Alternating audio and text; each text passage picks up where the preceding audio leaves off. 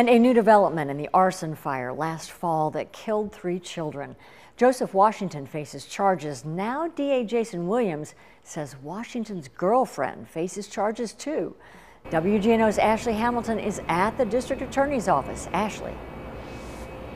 Susie, District Attorney Jason Williams says the newest indictment comes after an investigation into Shanika Phillips, who he says was Joseph Washington's getaway driver. Now, the NOPD did arrest Shanika Phillips in connection to the house fire that killed Washington's 3 young children. Witnesses report seeing Phillips at the scene as the house then went up into flames. Then Williams says she helped Washington avoid police and was even with him when he was taken into custody. He adds no family should ever have to go through this, especially at the hands of the children's own father.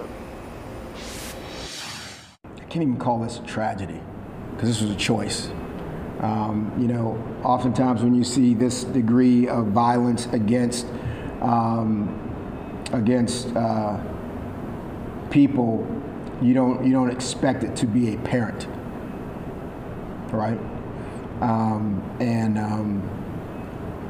My heart breaks every time I think about them,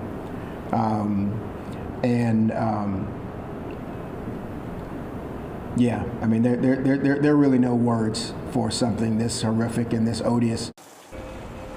Phillips faces an accessory after the fact to first-degree murder and aggravated arson charge for her alleged role. Now, Williams declined to give a timetable on when Phillips actually showed up or when she met with Washington to protect the integrity of the case. Susie?